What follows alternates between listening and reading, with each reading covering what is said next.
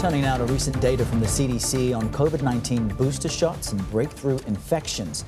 These stats from April 23rd of this year show boosted Americans are catching COVID at nearly double the rate of those who have not been boosted.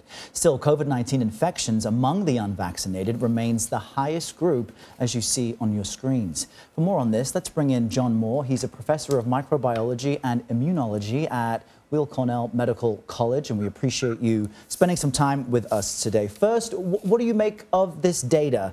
Is it possible unvaccinated Americans aren't testing as much, perhaps impacting what we're seeing here, the results?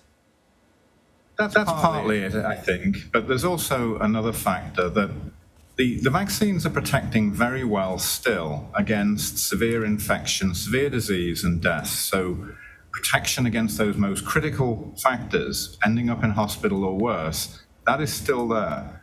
But during this Omicron wave, we're seeing an increased number of mild infections, at-home type of infections, the inconvenient, having a cold, being off work, not great, but not the end of the world. And that's because these Omicron variants are able to break through antibody protection and cause these mild infections. So one of the dynamics here is that people feel after vaccination and boosting that they're more protected than they actually are. So they increase their risks.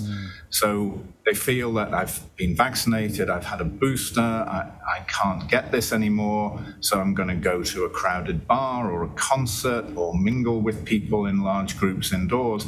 That increases their risk, and they end up getting these mild infections. So, that's totally understandable. We've all been doing this, but that, I think, is the major driver of these statistics.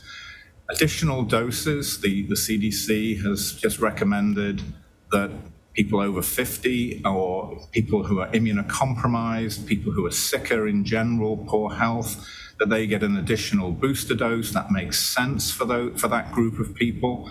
And people in those groups should follow the CDC recommendations. I was also wondering if, because of the CDC recommendations, that the people that are getting boosters are the ones that are more vulnerable anyway, so then they would stand a greater likelihood of picking up the virus just because they're in that vulnerable group. And it's not that the boosters don't work.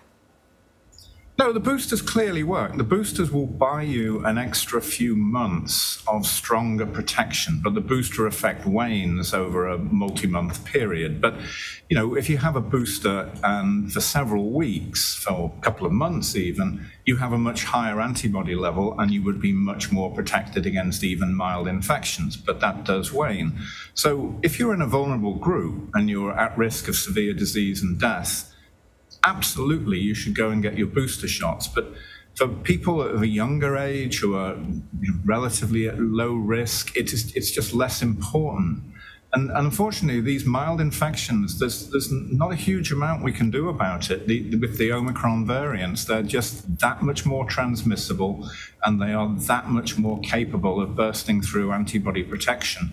But fortunately, as I keep emphasizing, the risks of ending up with severe infections are still lower, much lower for vaccinated people.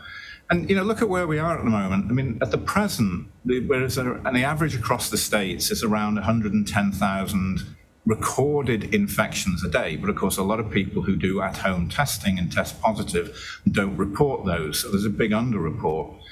This time last year, we were 10 times less than that. We were at a pretty much low. So there's a lot more virus circulating now than a year ago. But again, it's causing mild infections mostly, and therefore people aren't ending up dying of it. So, Professor, in our last moment here, how do we use that information as we move into the summer? Knowing that boosters are effective, they're helpful, masks are helpful, but these mild cases are spreading quite fast. Well, people still need to be on their guard. I mean, I'm flying tomorrow night. I'll be wearing a mask on the plane. It's not required, but it makes sense. So I'm going to do the sensible thing.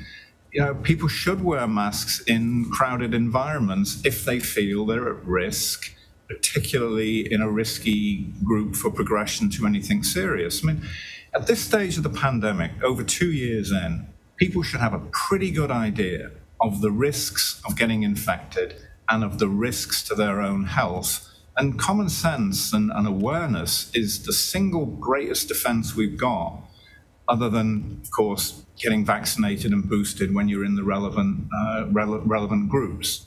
Common sense. That doesn't cost you anything. That's right. Professor John Moore, thank you very much. You're welcome. We'll be right back.